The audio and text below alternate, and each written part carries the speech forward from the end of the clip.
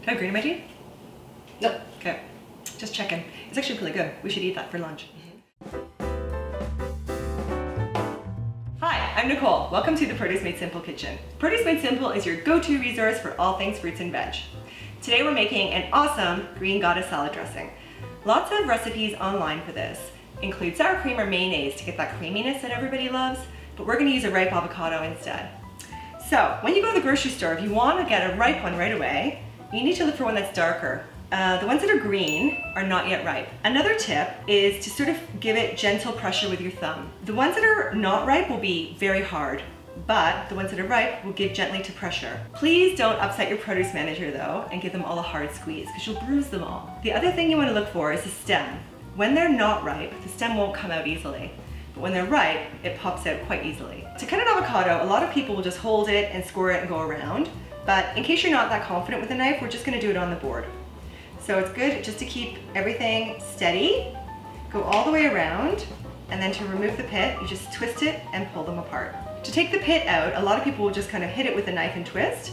But again, just to be careful here, we're going to just kind of go around it and pick it out. When it's ripe, you'll see it comes out super easy. When the avocado is ripe, the skin will peel off very easily. So now I'm just going to pop these into the food processor. So the thing I love best about this recipe is that you can kind of use a variety of flavors that you love best.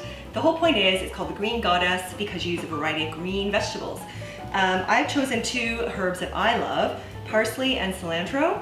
I also chose the tops of green onions instead of chives because I had those left over from a salad I made last night where I used just the white part. So again, this is kind of an approximate, but you just kind of like, you can just tear it and stick it in.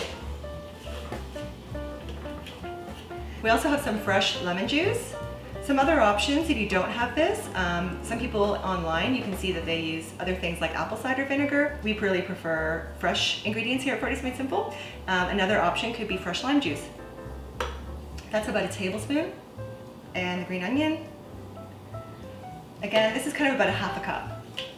Some freshly ground salt and pepper. So I've got some olive oil here. And this is really just for consistency. So if you wanted it to be quite thick, you wouldn't add as much oil. And if you want it to be more like a dressing, then you'd add, this is about a cup. So we're gonna just see, we're gonna add a little bit now and see how it goes.